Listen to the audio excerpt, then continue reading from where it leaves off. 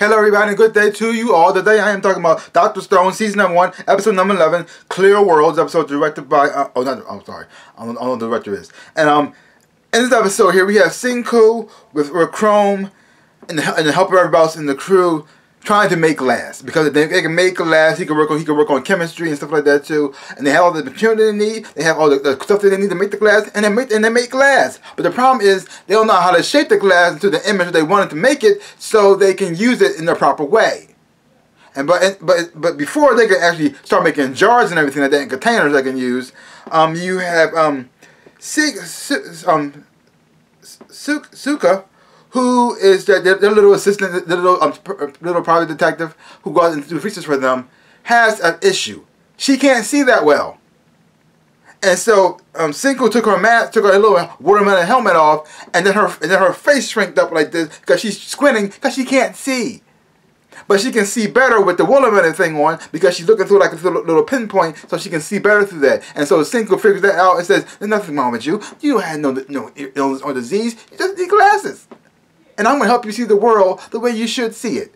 And then when he finally gives her the glasses and puts inside her little helmet that she wears, and seeing the joy in her face when she finally seeing the world for what it really is. She's seeing all the beautiful sunflowers. She's seeing the sky. She saw Senku. She saw Chrome for the first time without everything looking all fuzzy. And the joy and the happiness that she had when she started crying, that scene got to me. I said, oh man, I said, oh my God, because it was so beautiful and so sweet. And then watching this little girl see the world for the first time, because all she's been seeing the world is like through a fuzzy lens, and now she's finally seeing the true beauty that's just she's living in. And like, oh man, I really got to me. It really got to me.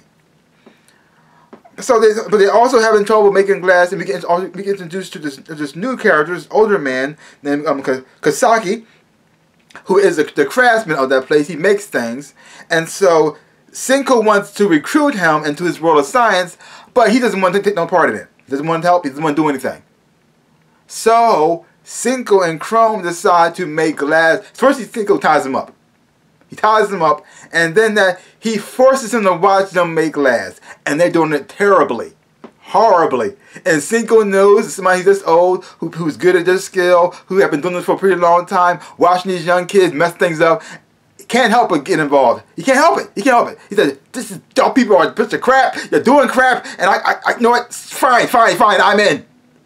And then watch him go into action, and also that he's really jacked too, which also kind of surprising because he comes off like he's shriveled and old, but he took his shirt off. That's no, he's super jacked. Like wow. And so watch him do his work and actually make the jars that they need was just amazing.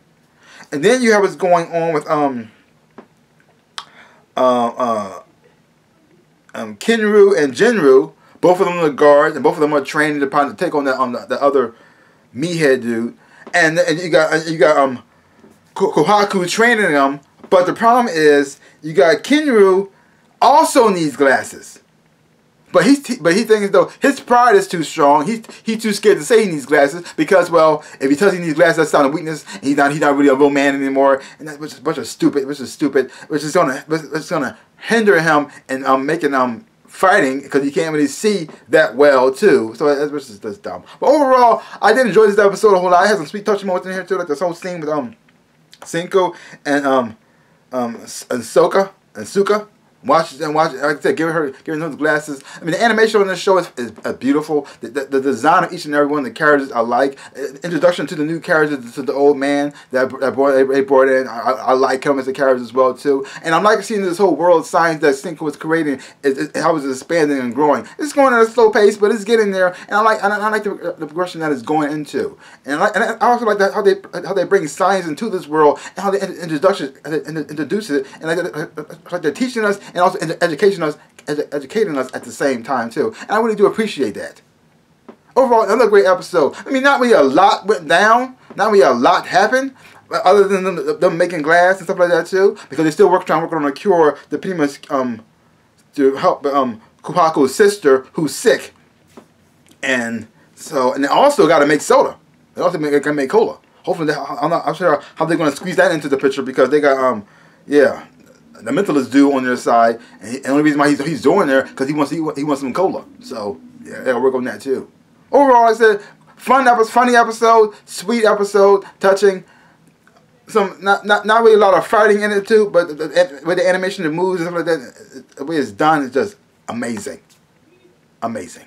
So leave comments down below. Let me know what you thought of this episode of Dr. Stone. If you haven't watched it, check it out for yourself. Hopefully when you watch it, you will enjoy it and have fun watching it too. So give my channel a big like, thumbs up, and subscribe to my channel and share. I would even appreciate it. Like I always say in my dreams and real life, I am the Ninja Rabbit. Peace out, people.